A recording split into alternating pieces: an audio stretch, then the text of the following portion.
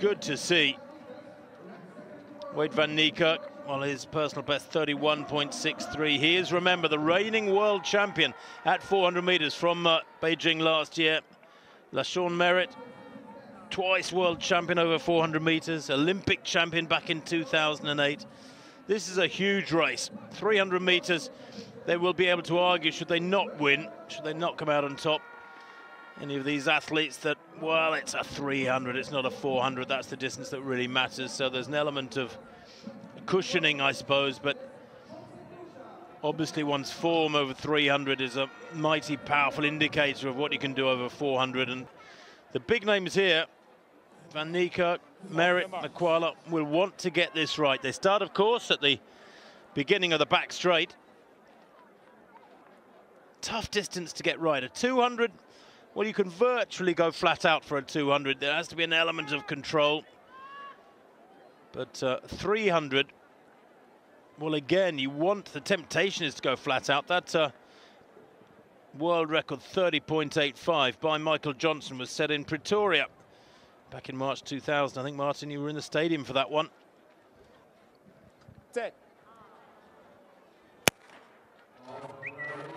So away they go. Van Niekerk then, third to right, moving smoothly. The much bigger figure of LaShawn Merritt, also centre of picture, up on his toes now and going very strongly. Mekwala outside him, who was committed so early in his races with that yellow armband to left of picture. These big three close together. Van Niekerk up on Merritt up to 200 meters and into the straight. Van Niekerk leans into the bend there, comes into the straight 2 meters up, and Merritt can't get back to him here. Merritt, who's gone under 20 seconds for 200 this year, has looked really strong, but beaten by 1.5 meters.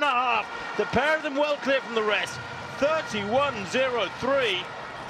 Well, that is a meeting record as well.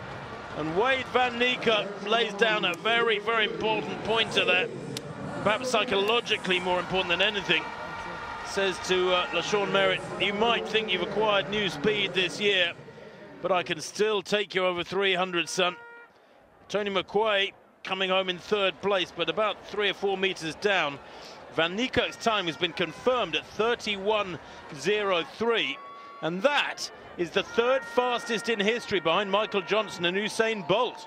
And I think in real terms it's probably the second fastest, because if you consider the benefit that Michael Johnson had when he broke the world record at altitude, almost 6,000 feet at the Pildic Stadium in Pretoria, a South African here has run what I think is equivalently faster than that.